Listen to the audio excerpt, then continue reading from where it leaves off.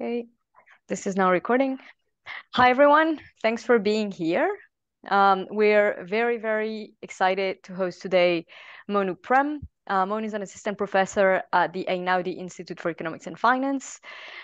He has an outstanding publication records on different topics related to applied political economy, with, among others, focuses on the Pinochet dictatorship in Chile, on Colombia's peace agreement, many other things. All of these papers are extremely well published, original, creative. So we're very excited to host you here. Next week, quick reminder, no, it's not next week, but in 2 weeks, as usual, we're going to have another seminar via Tröger presenting again, so with us. So I hope you'll be here. Just a reminder that the seminar is recorded. And if you want, there may be space for informal Q&A at the end of the session. But if throughout the talk you have questions, you can just unmute yourself and ask the question. Now, Mounu, the screen's yours. You have 1 hour. Thank you, Olivia. And thank you for the invitation and that great introduction. I think I'm very flattered. So what I'm going to present today is joint work with Juan Vargas, who is at Universidad del Rosario in Colombia, and 3 of our students who are doing now pre-docs, at different institutions, Miguel, Felipe, and Sergio. And the paper is going to be about explosions and elections in the Colombian context. But before going to the context and what we actually do in these papers, in general, criminal groups, gangs, and rebel organizations use violence to achieve their goals. And when doing so, they meticulously select the target, the timing, and the type and intensity of the attacks. And one key example of this is the violence that is perpetrated to shape electoral outcomes. There is a very nice paper in the Journal of Peace Research that went across all the countries in the last decades, and they showed that in more than 70 countries during the last decades, they experienced at least one event of electoral violence, but by some illegal groups. As you might expect, these countries tend to be more developing countries than more developed countries. But when illegal armed groups are doing this, they try to tune up the timing, the target, and the type of violence, depending on a strategic aim that they might have. This could be, for example, to push for some policy changes, to affect the government legitimacy, to mobilize or discourage turnout, to affect certain type of voters, and so on. However, if we are really interested in understanding what is the effect of violence on voting behavior, when looking at this strategic use of violence, it would be hard to disentangle the effect that is coming from the objective of that particular group in that particular context from the salience of violence per se. To being exposed to violence, how does that affect voting behavior? And just to fix some ideas, in psychological research, a stimulus is thought to be salient if it involuntarily distorts the decision maker's decision due to its prominence or surprising nature. So what we're going to try to do in this paper is try to identify what is the effect of being exposed to violence per se on voting behavior, separating us from what is the strategic use of violence that is commonly used in electoral violence that has been studied by previous papers. When doing this, what we're going to do is we're going to try to use as if random violent events around the elections, and I'm going to be super specific on what I mean by that. We're going to focus on explosions of anti-personnel landmines. So these are explosives that are buried under the surface. They get triggered upon contact. This means someone walking around it or stepping on top of it. And they have the objective of either killing or injuring that person. They're not that good if they want to destroy a tank or a car. They're usually used to stop the advancement of people that are walking around this area.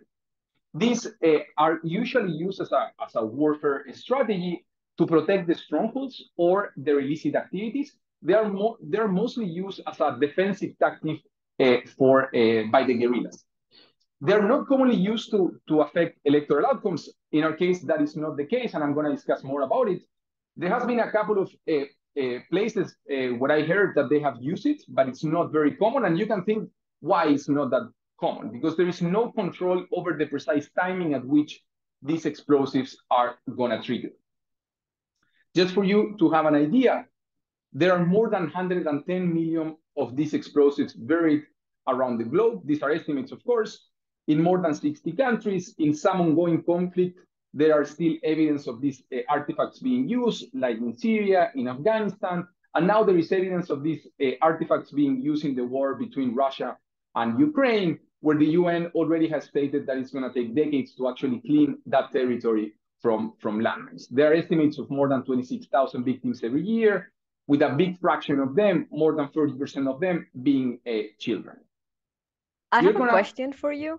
Go ahead. Can you please clarify a little bit the regulatory landscape around anti-personnel mines? I thought they were forbidden. Yes, they are forbidden, but they are mostly used by guerrillas. They are not used by the army during the period that we're going to be analyzing. After the 94, they basically they demined all the landmines that were used by the army. And even if they are forbidden, or their production is actually forbidden, they're still being used in several countries. And in the context of Colombia, it's easier for them to use it, given that they use a homemade landmines. So they are not manufactured somewhere else that they need to buy it for being used in the conflict in Colombia. They're actually homemade landmines that are even more dangerous, and they are harder to demine. Yeah. I don't know if that answers it does. your question. Thanks. Yeah, perfect. So as you might already expect, we are going to answer this question in the case of Colombia. Colombia is one of the countries mostly affected by landmines in the world. Is the number one in terms of these improvised homemade landmines that I was mentioning before. Is the second one if we take any type of landmines or of anti-personnel landmines in the world. But what is going to be important for us is that democratic elections are actually the norm in Colombia. So the empirical strategy in a nutshell, and of course, I'm going to dig deeper into what we actually do in terms of empirics in the paper. What we're going to do is to compare a voting poll. So this is not going to be about municipalities. This is the precise voting poll. Let's say a school that is used for people to go and vote during the election day. So we're going to be comparing a voting poll that was exposed to an explosion right before the electoral day, let's say 10 to 15 days before the electoral day, to a voting poll where this explosion happened right after, 10 to 15 days after the election. So that is the comparison that we're going to be making throughout the paper. And the idea with this is that we kind of fix the exposure to conflict across voting polls. And the only thing that is changing is the timing at which these explosions actually happen. What do we find using this strategy? We find that after, in those voting polls that were exposed to an explosion before the election, there is a decrease in turnout of around 13 percentage points. There is going to be a big effect. It's between 20 to 25% of the average of the dependent variable. I'm going to get back to that number in a couple of slides. And then consistent with the story of the salience of the risk of going out because of the exposure to landmines going up. We showed that the main mechanisms behind the results is related to a fear story where now people are afraid to go and vote, more than a story that what explosions are doing is to, for example, disrupting the access to the voting polls. It could be that this explosion happened very close to a road and now people cannot get to the voting poll. We're going to try to rule out that mechanism. And another potential mechanism that we try to rule out in the paper is that what could happen is that right after the explosion, now the army comes to this area, they start fighting against the guerrilla, so make this area more violent. And what we are observing is just an increase in violence more than what happened actually with the explosion in landmines. Then among those who vote, we find that there is a large reduction in voting for the left-wing parties. And two things are important to try to understand this result. In Colombia, 99% of the landmines that are used by the guerrillas. So it's super easy to blame who put the landmine there. And the second thing is that guerrillas in Colombia tend to have a left-wing or have a left-wing ideology. So potentially there could be some blaming on the left-wing parties because they are more associated, at least ideologically, with the left-wing guerrillas. We find also an increase in voting for those parties with ties with paramilitary groups. Paramilitary groups in the Colombian context are also illegal armed groups that are financed by the local or rural elites to protect themselves. And we see an increase in voting for them. Then the question is where this change in voting is coming from. This could come potentially from two sources. One is that there is a differential decision on going to vote depending on your ideology. Once you are exposed to an explosion, kind of a story of changes in the decisions to go and vote based on your ideology. And the other one is that people just change their political preferences once they were affected by this explosion. We show suggested evidence, and of course, if you have more ideas on how to improve this part of the paper, I would be super happy to hear them. But we find that consistent with the explosions actually make it more salient the cost associated with conflict in this area.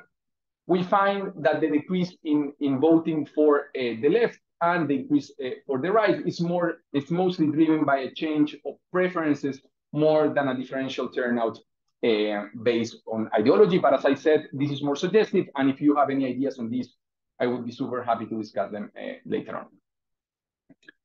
So the paper contributes to at least 4 strands of the literature. We think the first one is this literature on violence, on how violence affects electoral outcomes. Most of this has been trying to see how the targeting of, for example, politicians or voting polls during electoral days, how does that affect voting behavior? In our context, we show how violence can have also large electoral effects, even when its deployment is random or fortuitous, and it's not related particularly with trying to affect the electoral outcomes.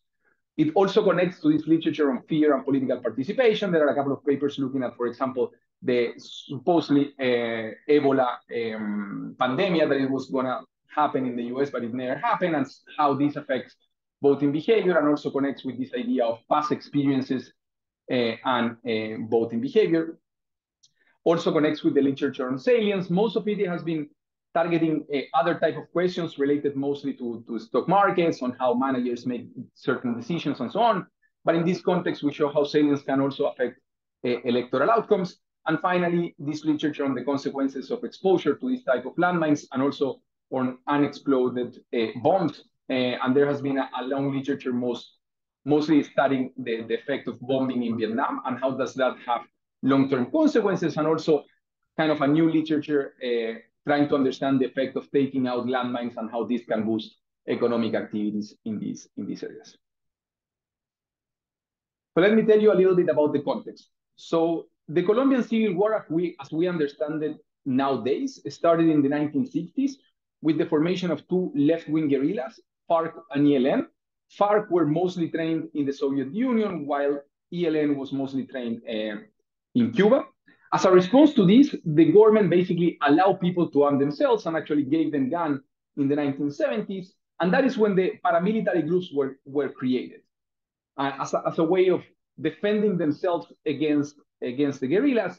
But in 1997, all these paramilitary groups, they joined forces under the AUC, the Autodefensas, as they call it in Colombia.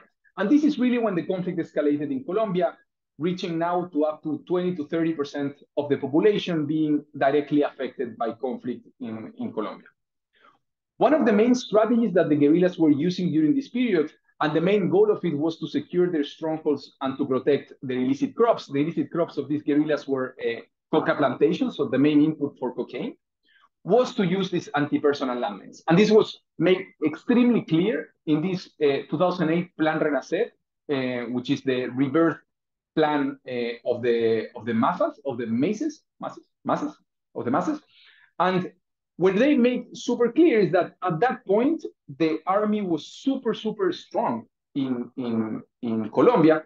The main reason behind it is that they were receiving a lot of money from the US, from this kind of war against drugs. And the only way in which guerrillas could stop the advancement of the enemy was to plant landmines. So that is not surprising now that Colombia is one of the countries highly affected by this type of artifacts. As I was telling you before, is the #1 in terms of these improvised landmines. And of course, while armed groups have tried to influence or disrupt elections, so that is something that they have been trying to do with using different strategies, both guerrillas and also paramilitary groups, from targeting different politicians, threatening politicians, attacking on the days of elections, or giving some money to certain parties and so on. There is no evidence that placing landmines was a strategy for doing that. In a sense, it would be kind of an inefficient one, given that you cannot target the exact moment at which they would trigger. I have a question on this. So if the goal of this mines is mostly to secure illicit crops, I suppose there's people who are informed of where they are, in particular the people working there. So who I So suppose are locals? So in these towns, they are used for coca plantations, and the other one is to secure some areas for the government to pass and get to where the guerrillas are. The people that live in these communities have some sort of idea of where they are. But the problem with landmines in Colombia, given the rain and the landscape, is that they move around. So people have an idea that more or less there they planted a landmine, but it's not super clear that they know the exact location. And that's why many people from the community have been exposed to this explosion. So a big fraction of the people victimized by these landmines are civilians. It's not only army members who are just passing by in these communities. Okay, thanks. So in terms of data, we're going to be using two main data sets. The first one, we basically geocoded all the voting polls in Colombia for 13 elections. So these are for presidential, for Congress, and for local elections. Something for you to keep in mind is that we're going to be looking at the actual voting poll, and that's why we geocoded all this information. The voting polls are decided well in advance the election, so they are decided months in advance the election. Also, if you are a voter, you need to register months in advance on where you are going to vote. Of course, by default, you have your voting poll, but if you want to change to another one, you have to make that change months in advance. We're going to couple this information with landmine explosions. This comes from the military base, from the military, where basically they have GPS georeference coordinates for all the explosions that happened from 2003 up to 2019. This kind of data construction comes from the Ottawa Convention, where they make the promise of actually getting all this data and keep the data set up to speed, basically. And then once we have these two data sets, we are going to create our main data sets. And of course, some of the decisions to create these data sets, I'm going to show you that they are robust to different definitions. But just to have an idea on how this data set looks like, think of it as having a voting poll. Then I'm going to draw a circumference of or a buffer of 4 kilometers. And if there was an explosion 90 days before or 90 days after the electoral days, you're going to be in my sample. The sample is going to have 543 polls that were affected by an explosion, either 90 days before the election or 90 days after the election. They are in 173 municipalities. That is more or less 16% of the municipalities in Colombia. And they were affected by 520 explosions. So as you can see, there could be some explosions that affect two voting polls if they are kind of close to each other. In terms of explosions, that is more or less 10% of the explosions that happened between 2003 and 2019. So more or less in Colombia, there have been around 5,500 explosions during these years. Mounu, I have a question. Go for it. Yeah. So I'm thinking that before an election, there is a lot of election activity, campaigning. So there are a lot more movement of people on the ground. So that directly affects which areas are treated.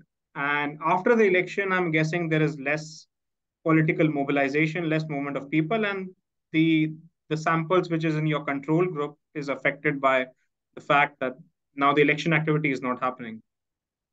That is a great point. So two things for that. One, I'm going to try to show you that these voting polls are similar, not only in municipality characteristics, kind of in the municipality where they are, but also at the local level.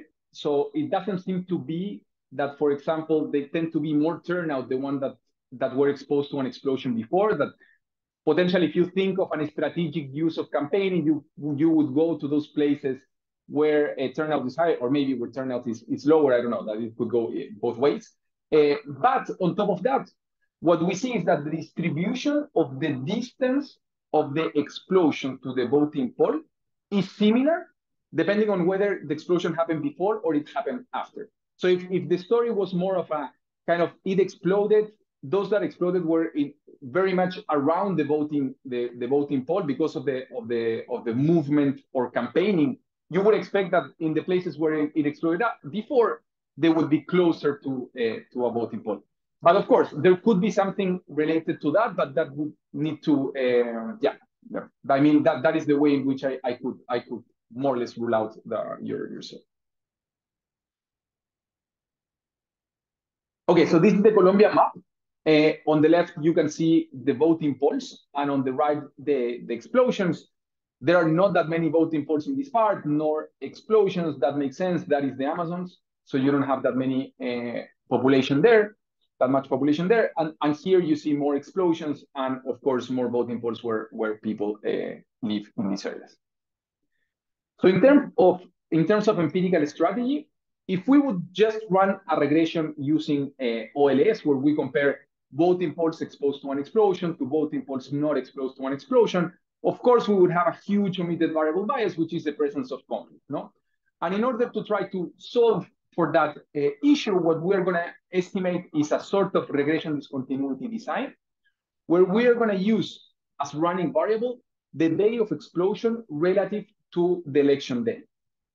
So you're going to be treated in my sample if the explosion happened before the election, and you're going to be in my control if the explosion happened right after the election day. So something for you to keep in mind, we actually did another strategy where we think of this as a sort of randomized experiment, where the arrival of the explosions is random. And this is the local randomization that also Cataneo suggests in the case where you have regression discontinuity with a discrete running variable, and we have basically more or less the same results when we use that strategy. And the other thing to keep in mind is that given that we are using a running variable that is discrete, we need to take that into account when doing some of the inference, and also we use some other methods to take that into account, and I'm going to discuss them more in detail later. But what is important as well is that in this case, is different from a regression discontinuity in time. What is the case when you have kind of a running variable that is moving across days, but also your outcome is moving across days. So you see some observations of your outcome that also moves when time is moving. In our context, that is a bit different because all the outcome is measured at the same point in time, which is the electoral day, which more or less solves this idea of the regression discontinuity in time that has problems because of autocorrelation in the dependent variable. The equation is fairly standard, so that would be the regression for the regression discontinuity design. We're going to have our outcome in an election, a municipality, and a voting poll. The treatment takes the value 1 if it exploded before. We're going to play with linear and quadratic polynomial. We're going to choose the optimal bandwidth using the method suggested by Calónico, but we can play around with the bandwidth. I'm going to show you one figure on that. We're going to use two types of weights. The first one is triangular weighting, and you might think that it makes sense or not. So that's why we also use the uniform weight to be sure that the results are not coming from this. So with the triangular, we're giving more weights to the explosions that happen very close to the election day. And also, we put weights on the size of the voting poll.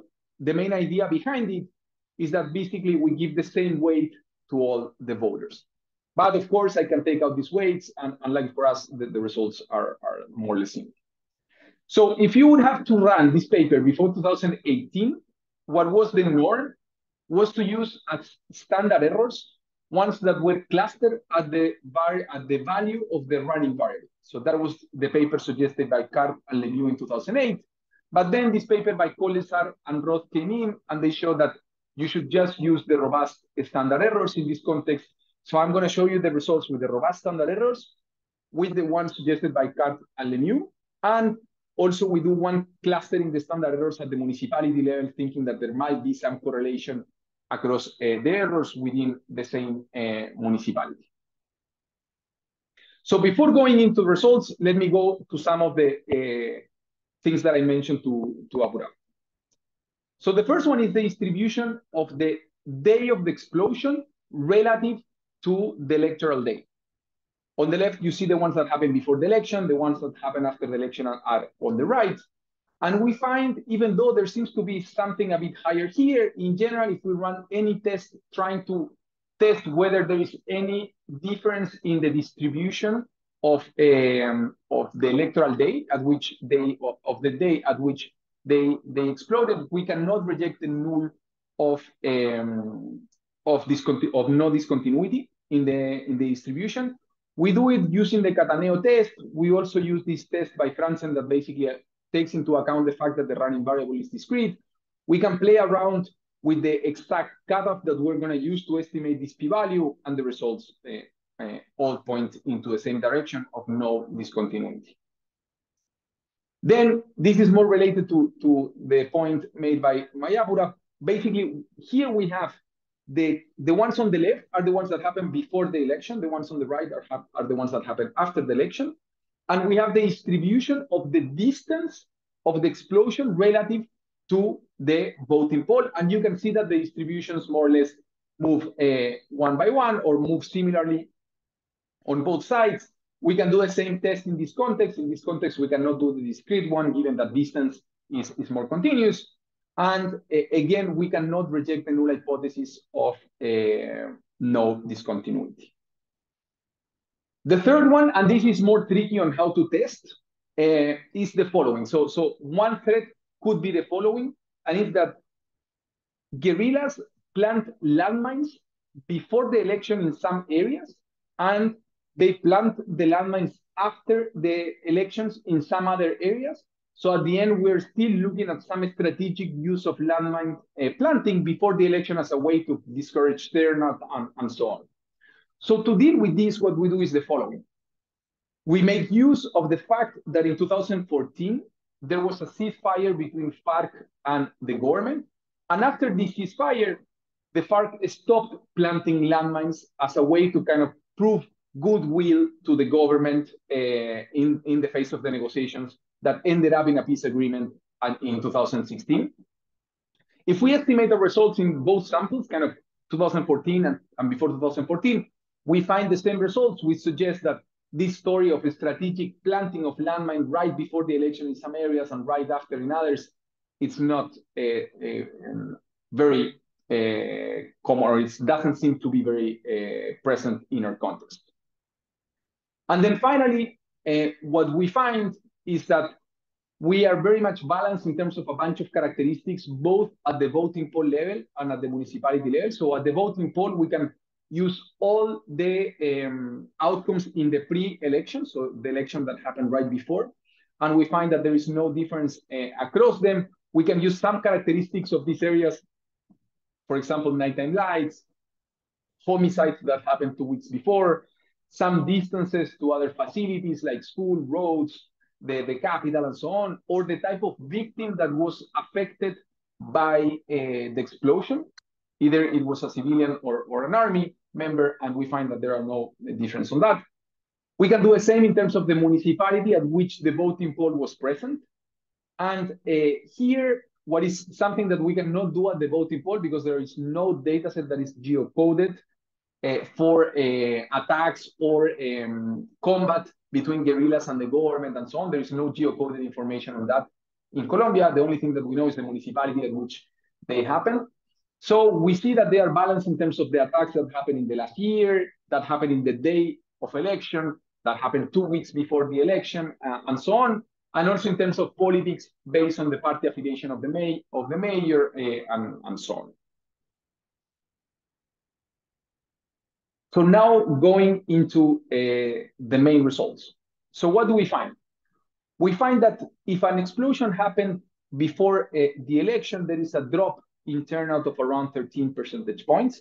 That is between 20 to 25% of the average of the dependent variable. We find the same results when looking at a quadratic polynomial. The effects tend to be larger when we use the quadratic polynomial, but in a way it's driven by the fact that the bandwidth tend to be smaller. And I'm going to show you that the closer you get to the day of the election, the larger tend to be the effects. And something to keep in mind is that the effect seems to be big. So we find a drop in turnout of around 12 percentage points. What we did is we check a bunch of papers looking at turnouts with different types of treatments to try to see whether our effects were large or not, and they are actually large. But it makes sense given that we are looking at a very local effect, which is the one at the voting poll. So something that we can do is to do a back of the envelope calculation thinking about the following. How many explosions happen in a municipality on average, the ones that tend to be affected by this voting poll? How big are these voting polls as compared with the size of the municipality? And when doing this back of the envelope calculation, more or less, an average municipality that tends to be affected by explosions face a decrease in turnout of around 1 to 2 percentage points at the municipality level. And that is more or less comparable to what has been found in other contexts. The usual figures for regression discontinuity, but I think these are more interesting. So here what I'm doing is that I'm moving around the distance of the explosion to the voting poll. So 4 is what I use as the main distance in the main specification for here as well. And we tend to see that the effects are a bit smaller the further away the explosion happened with compared to the voting poll. We can do exactly the same with the day. So in square, you can see the optimal bandwidth that was selected by the Cataneo method, and the other ones are just ones that we started to move around. And you can see that the effects tend to be larger the closer you get to the day of the election, especially for the case with the linear specification. Then what happens in terms of... Can I ask a question? Sure. Here? So if I think about turnouts as just people showing up to vote, and I suppose you were saying that a large part of the effect comes, like, is just highlighted in there. So we could think of your story as saying, well, anti-personal mines reduce the people's exercise of their freedom of circulation. You know, basically you're afraid to move. But then wouldn't it be nice to have many other outcomes? Like, for instance, if you apply the same strategy, let's say before and after the opening of schools, do people then enroll less at school? You know, like the use of any other measure of how much people are using the public space. It should be that's a great point. So something that we are thinking of doing is, and it's an art to do. I don't know if it's going to be in this paper or not. We can discuss on whether it makes sense. But it's to look at the exams in the national test scores, because for that you have the exact date at which they need to take the exam, so you can see how many students show up to take the exam, and on top of that, how they perform if the explosion happened before the election. We are trying to geocode all the schools now, so that is part of the work that we are doing to try to answer that. In terms of enrollment, the problem, and correct me if I'm wrong, but in Colombia, you can see the enrollment, but you cannot see attendance, which is something that, for example, I've worked in Chile, and you can follow the exact student, whether they went to school in a particular day or not. And if I would have that, then would be amazing as a double check. Something that we do in this paper is, and I'm going to show you that, but it's extremely suggestive because this is using Facebook data. It's to look at whether mobility decreases after an explosion, but the problem is this is only from 2021 to 2022 when they released this data in the midst of the pandemic and so on. So, but we find a sharp decrease in mobility right after the explosion. But that is more or less the story that we have in mind. So people getting afraid and not going out to vote. And so it would be nice also to get a sense of how long that lasts, because nobody's demining anyway. So you're afraid to go out, but for how long? You know? Yes, no, I agree. I agree. Yeah, for that I don't have a good answer. What we show is that it seems to be persistent for at least a month and a half, that there is a reduction in mobility around these areas. In a couple of slides, I'm going to show you the effect of demining. But yeah, that is way more suggestive because, of course, it's more targeted and so on. But I'm going to show you how demining increases turnout. Thanks. Yeah. So jumping now on how people vote, we find, first we wanted to understand whether they would blame the incumbent. So our first kind of prior was that they would blame the incumbent because they would say that because of them not dealing with the guerrillas is the main reason why these landmines are still around, or maybe they have not come to do some demining and so on. We find a negative effect in terms of voting for the incumbent, even though it's not statistically significant. Here it's kind of marginally significant, but it's not significant across the board. Then when looking at voting for the left wing, we find a large decrease, both divided by the potential number of voters, which is kind of free from this effect coming through turnout, no? And in the other column, we do vouchers, but in that one, you need to think that also turnout is changing, no? So the denominator is also changing in that regression. We find a large decrease is particularly large when we increase the bandwidth for the left wing. It selects a bandwidth of 11. So basically, if we move out from this effect tends to be smaller and more or less converges to a point of like 10 percentage points decrease in left wing voters. We find an increase in voting for paramilitary groups. As I was telling you before, paramilitary groups are these illegal groups that are financed usually by the elites, the rural elites in Colombia in order to defend themselves against the guerrilla.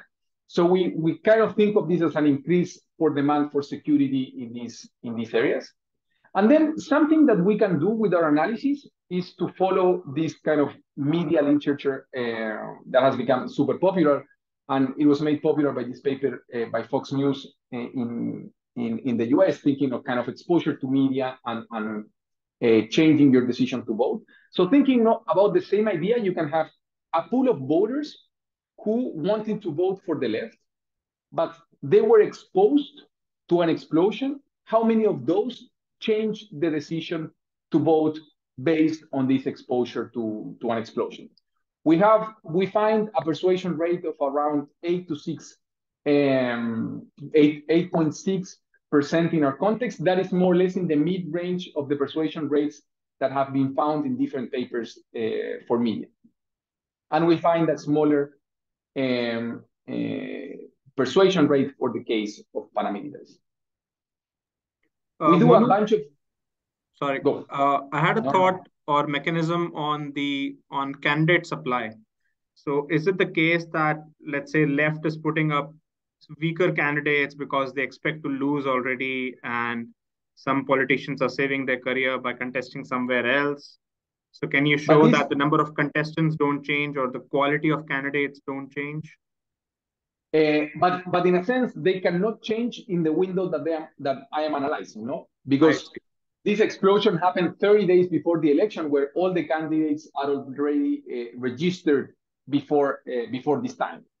So, but can they withdraw before the election? Sorry? So can they withdraw from the election, for example?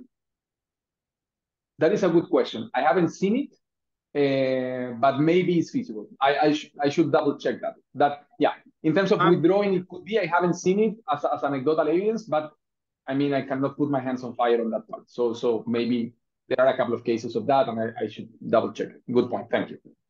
Yeah. Can I ask also here, because this is relevant to what you are saying about, usually when you have a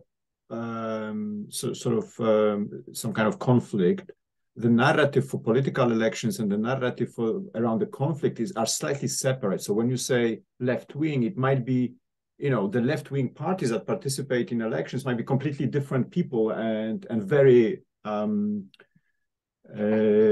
against the guerrillas, the left wing guerrillas. Is that an issue? Totally. Or? I mean, for the results are what they are in a sense, but I fully agree with you that it depends a bit on the period that you're looking at. Especially at the beginning, they tend to be more related to FARC, the parties, but at some point with the conflict escalated in Colombia, they try to kind of separate themselves from the guerrillas and the parties, I mean. And so, yeah, but it's the interesting thing is that these parties are not advocating for the guerrillas, clearly not. So the voter needs to understand that the guerrillas are from the left wing and maybe they are more kind of related to these parties, but that is not something explicit during the campaign. Yeah, especially at the later years or something. Yeah. Thanks. I also have a question. So do you have information on the victims? We have some text measure that is not super detailed. Based on that, we did some text analysis to know whether it was a civilian or an army member, and we find that the results are similar across both, depending on whether the explosion affected civilians or army members. More than that, it's super hard. We wanted to kind of get information on whether it was a child or not, and things like that, but we couldn't kind of clean it more than that.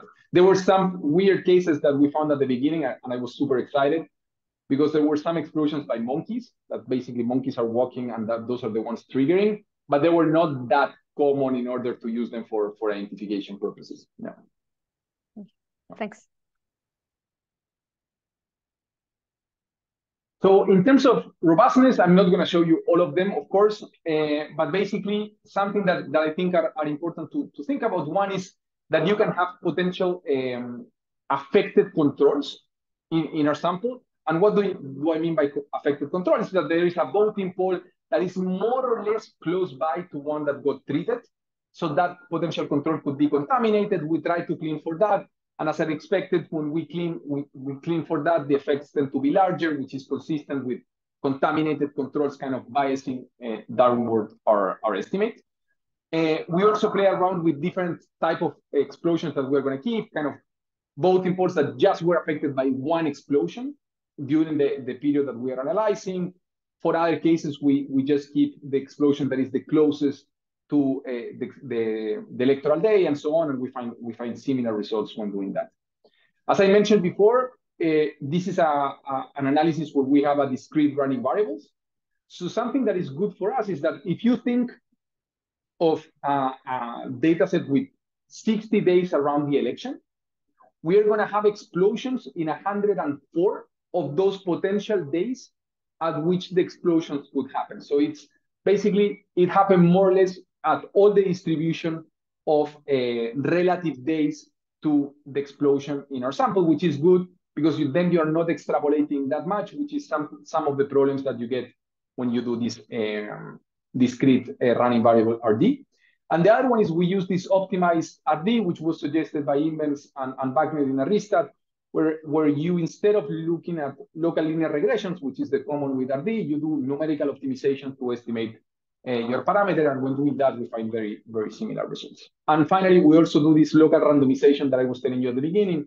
Instead of thinking of an RD, we think of this as an RCT, where basically with some probability, you end up in one side of the election day or on the other one. And when we do that, we also find similar results. So let me now jump into the mechanisms. And I think we have touched a little bit on some of them. So the first idea is to try to understand whether the fear to go to vote, so it's not fear of voting because they are going to attack me on that day. What we're going to try to push is some idea of fear to go to vote as a potential mechanism behind our result. So what we do first is to look at this survey data that comes from a survey that was conducted in 2017 and 2021 in Colombia, where they asked individuals whether they voted in the last election. Conditional on not having vote, they asked them whether the main reason was fear. So we're going to have that as another dependent variable. And they asked them whether the landmine accident happened before the election, whether there was a landmine accident that happened before the election in their community. The community broadly defined. We don't know whether it's like super close, it's far. I mean, the question is just in the community. Good for us, this question was stated after the first one.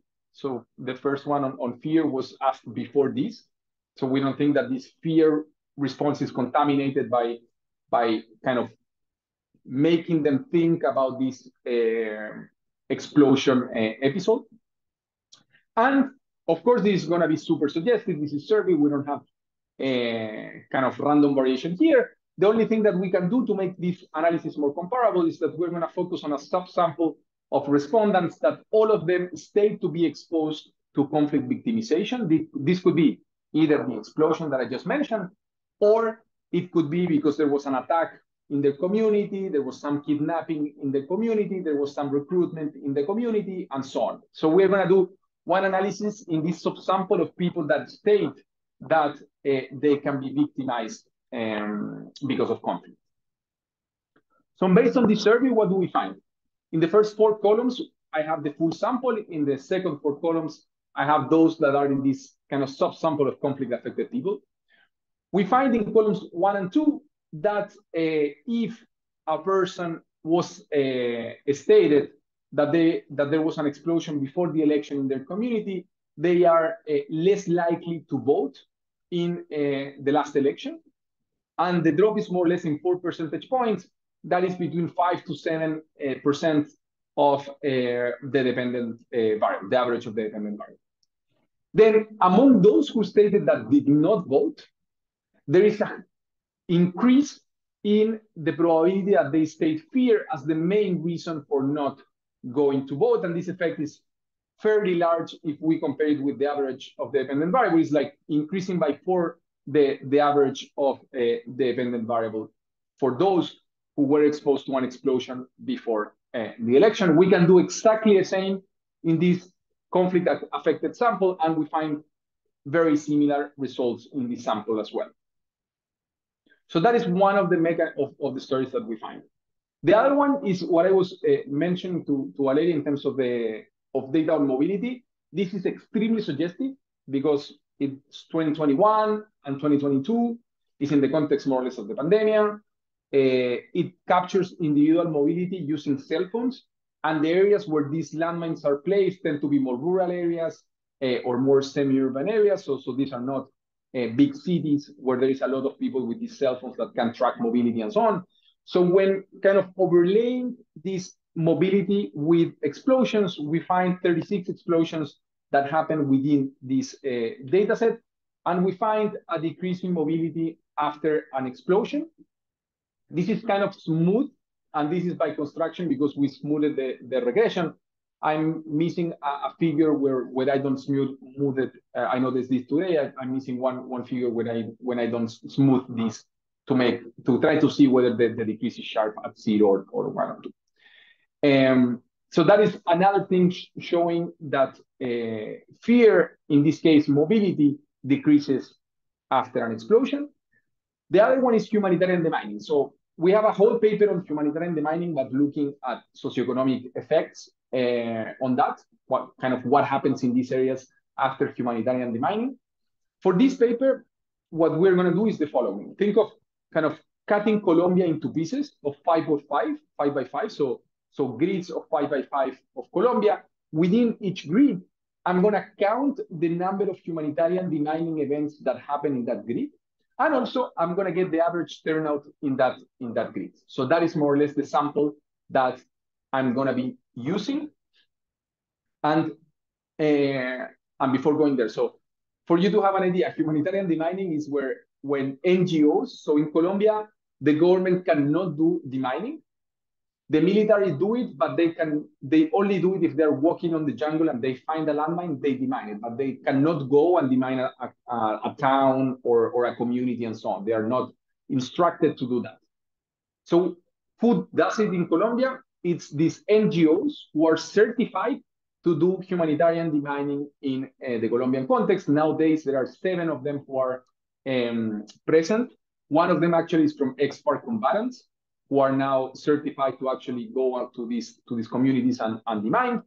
And they do not leave these communities until there is no suspicion of landmine anymore. What does it mean is that they go to these communities, they talk with the community, and someone can say, I think that there was some landmines on this corner of the community. And then they have to go and check all that area. If someone else mentioned that there was another landmine present in another part of the community, they have to go and check it and so on. And when there is no suspicion anymore, they leave this area. So based on this, what do we find? We find that the more number of humanitarian demining that happened before the election, the higher the turnout in these grids of 5 by 5. We play around with the samples. So columns 1 and 2 are all the grids in the country. 3 and 4 are the ones who were exposed to landmines at some point in time. And 5 and 6 are the ones that were affected by humanitarian demining and where the government knows that there is a landmine that has to be demined in the future. Okay, this comes from a census where they try to kind of map all the landmines that are around in Colombia. And more or less, the average number of cumulative of demining that happen in a grid is between 3 to 5. So you can think of an increase in the turnout of around 2 percentage points for the average grid experiencing humanitarian demand. So this again speaks to this idea of, if we take out the landmines, people can move more freely, and now they go and participate in elections. And finally, we find no heterogeneous effects by victim or by type of elections, which already speaks to this idea of just the risk of going out is what matters, and not who was the one affected by the explosion. Then the second mechanism is a one-off access. So it could be that the landmines were placed very close to a road. There was an explosion. The road now got disrupted. You cannot go to vote, basically. So for this, what we did is we have the whole map of roads in Colombia, and we can see whether the explosion happened at what was the closest distance between the explosion and the road. And based on that, we can run an heterogeneous effect in an OLS fashion, of course, and we find no heterogeneous effects based on the distance to a road. We can play around using dummies at different kind of, not assuming that this relationship is linear, and the results most are always the same. We don't find any heterogeneous effect based on distance to roads. We have very different definitions of road. It can be kind of main roads, all of them paved, or secondary roads, or more rural roads, and the results are always pointing towards the same direction of access not being at least the main story behind our results. The other idea, it could be that some people that are richer tend to have other means of transportation that can get them to vote, kind of their own cars, instead of going by bus or walking, and maybe the richer are the ones who are less affected by these explosions. We can look at the survey and use that to try to understand a bit the story, but we don't find any heterogeneous effect based on how rich a household is. For this, we use an index of the housing quality that they have as our measure of how rich these households are. And finally, the third mechanism behind it could be that explosions, what they do is that they lead to more violence. So it could be that there was an explosion. Because of the explosions, the army came to town. Then they start fighting against guerrillas, and they're just making this area more violent.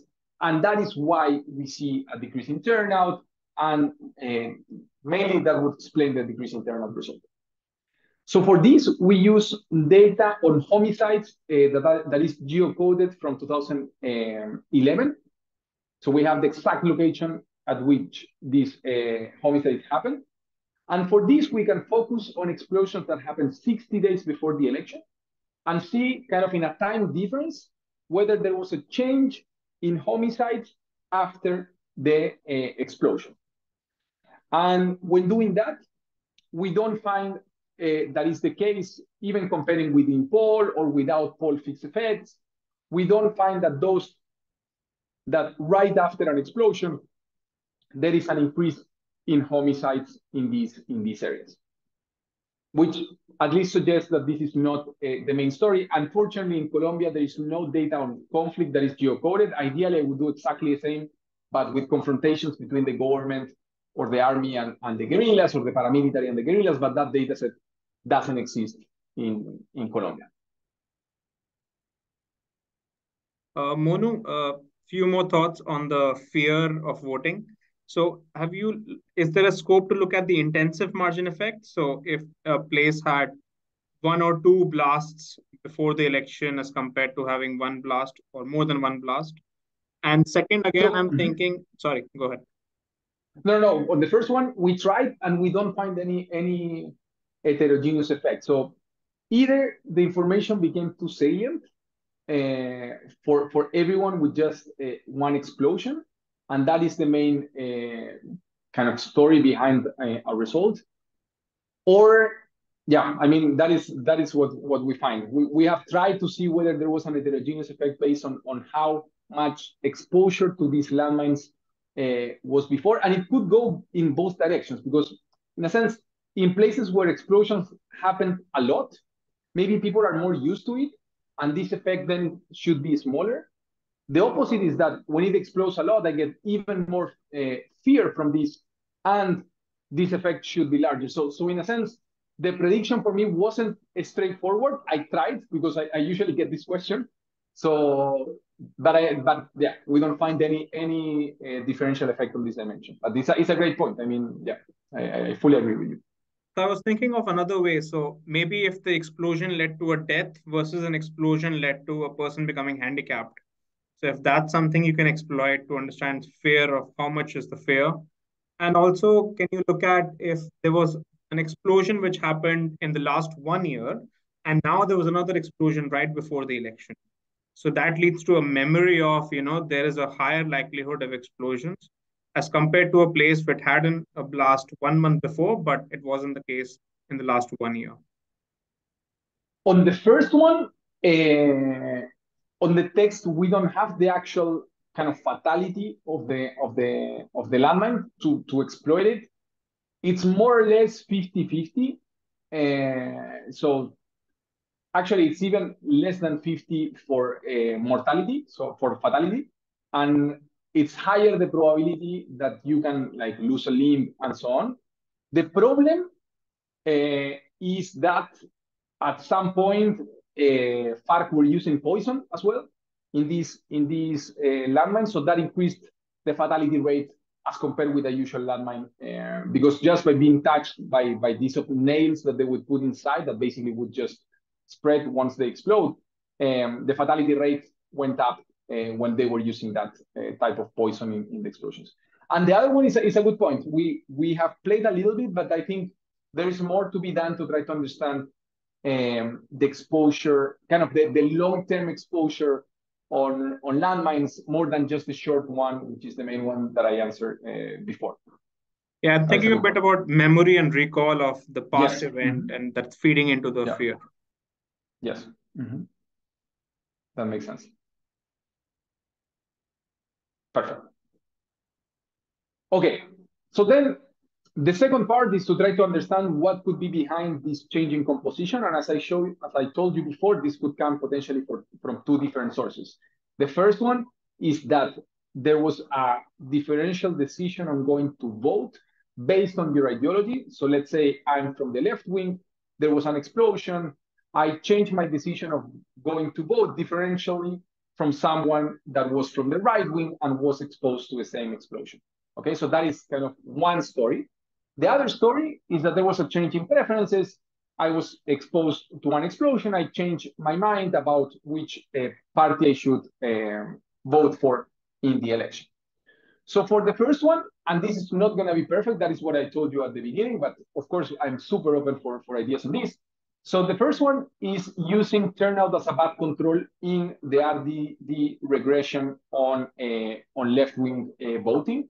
So this has been done in a couple of papers before, but we know that adding bad controls in general is not a great idea. But in general, the hope is that when we add the bad control, that would kind of suck the part of the effect that is mediated by turnout. No, that is the main kind of theoretical idea that we have when we add bad controls in this regression.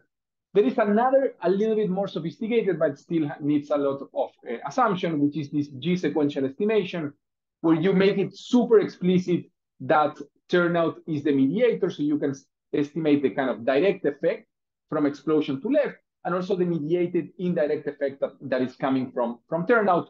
When doing both and looking at left-wing voters, this is the main estimate, and these are the two other ones that we are estimating. You see that there is a drop in the coefficient when adding it as a bad control or this G sequential estimation, but that more or less moves or explains like 10% of the main effect that we are finding in our baseline specification, this for both paramilitary and for the left-wing voting. So that suggests that is not at least the main story behind it if we believe in these two stories.